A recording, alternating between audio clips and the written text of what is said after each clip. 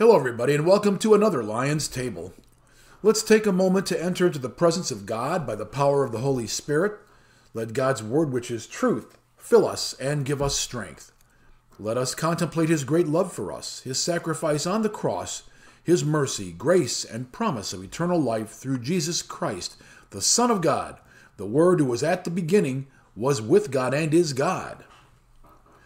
We've heard people talk in a way that they think of themselves as a Christian, doing the right thing. Well, I am a Christian, and I don't lie, like some people, but I will pay you up front, and you better come out. Well, what's wrong with that phrase?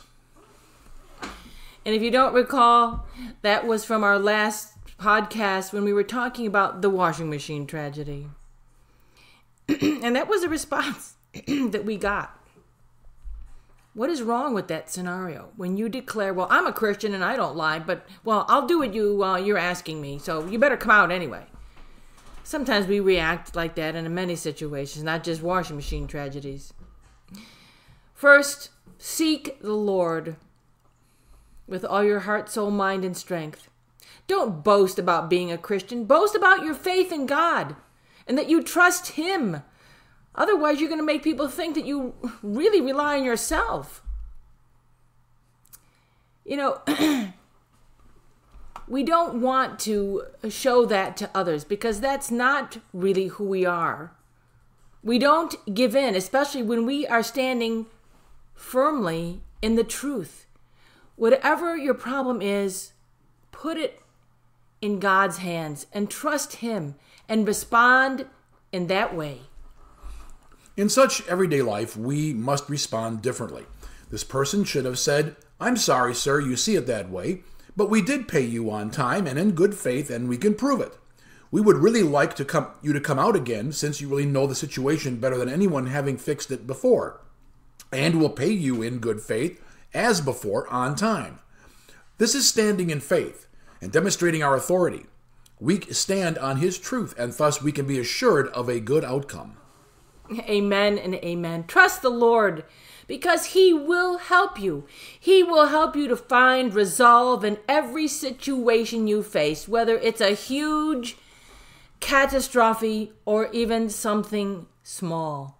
It's through faith and His assurances that we can throw off every encumbrance and the sin that so easily entangles, and let us run with endurance the race set out before us. Hebrews 12:1. There is no condemnation for those who are in Jesus Christ. The law of the Spirit of life has set you free from the law of sin and death.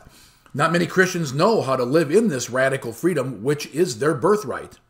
So keep your mind firmly fixed on Jesus. If you follow the ways of the world, you will descend deeper and deeper into an abyss. Even Christian voices can lead you astray, such as, "Do this and don't do that. You have to pray this way," or "You have to serve this many hours," and "You have to give this much money," etc. Dear listeners, we don't demand you do anything but to believe in Jesus. Of course, we suggest this to you as well as we talk to each other about it, about repentance and not approving of sin in our life and in other people's lives. God doesn't. Repentance is healthy, for it leads us to His path, His will, not deeper and farther along in the world's way. Turn to God in everything, and He will direct your path. In this way, you walk according to the Spirit, not according to the flesh. And when you walk according to the Spirit, you will have abundant life. If we live in the flesh, that leaves no path or way to live in the Spirit. Remember Elisha. He turned to God. He left a good life for even a better one because he turned to God. And here it is in 1 Kings 19, verses 19 through 21, the calling of Elisha. "And so Elijah departed and found Elisha the son of Shaphat. He was plowing with 12 teams of oxen, and he was with the 12th team. Elijah passed him and threw his cloak around him. So Elisha left the oxen and ran after Elijah and said, 'Please let me kiss my father and my mother goodbye, and then I will follow you.' 'Go on back,' Elijah replied, For what have I done to you?" So Elisha turned back from him, took his pair of oxen, and slaughtered them. With the oxen's equipment, he cooked the meat and gave it to the people, and they ate.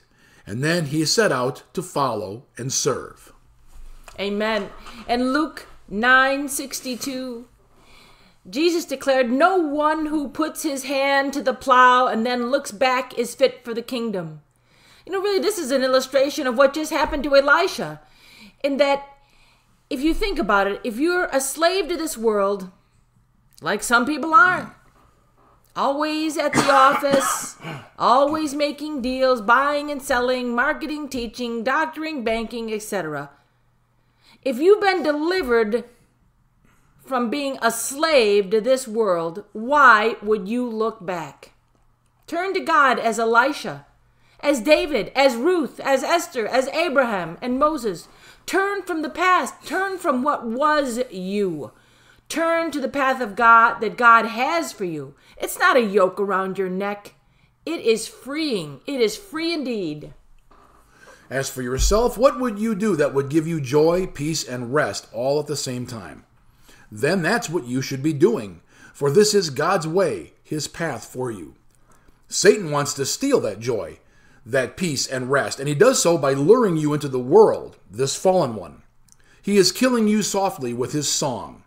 It's the promise you will be somebody someday if you work hard, if you apply yourself, if you practice, if you strive, if you do this first, if you do that. If. Why if?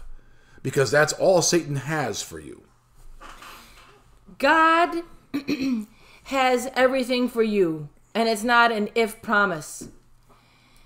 You know, everyone who believes in him will have eternal life, for God so loved the world he gave his one and only Son, that everyone who believes in him shall not perish but have eternal life. John 3:15-16. So powerful is our God that in the face of problems, trials, and tribulations, he gives us the ability to experience his joy, peace, and rest. Therefore, when you begin to fret, to worry, and to become agitated along life's journey, rebuke yourself, rebuke Satan, and rebuke anyone who tries to steal your joy. Remember, no matter what, it is your kingdom right to experience and enjoy God's joy, peace, and rest. Indeed, the peace of God transcends all understanding. It will guard your heart and your mind in Jesus Christ. Philippians 4, verse 7. And folks, so that is really a very important thing to remember, that we are bombarded with the world's solutions to problems each day. And so many of us, while we trust God, we rarely go to him in prayer and say, "Lord, I need a resolution and an answer to this before I make a decision, before I make a move, before I plan something. I want to hear from you. I want some idea if this is your will, if this is not your will." And he will answer you. It may not be in when you want it or where you want it, but he will answer you in some fashion because he wants us to turn to him for all things and be our Father. That's what we want. That's what a father does. So remember, if you have peace and the peace of God, then you will also begin to hear his voice and you will begin to be able to discern his will for you better than when you are living in conflict and with confusion all around you. And that's where Satan wants you. He wants you confused and in conflict. So remain in peace and you will have understanding about what God wants. Well, that's all we have for this Lions Table. We hope this has been a blessing to you. As always, please leave a comment and subscribe to us. And like and subscribe and click that notification bell if you're on YouTube. And if you're on Rumble, click the Rumble button and subscribe to us. And as always, you can leave your prayer requests behind. We will always pray for your requests.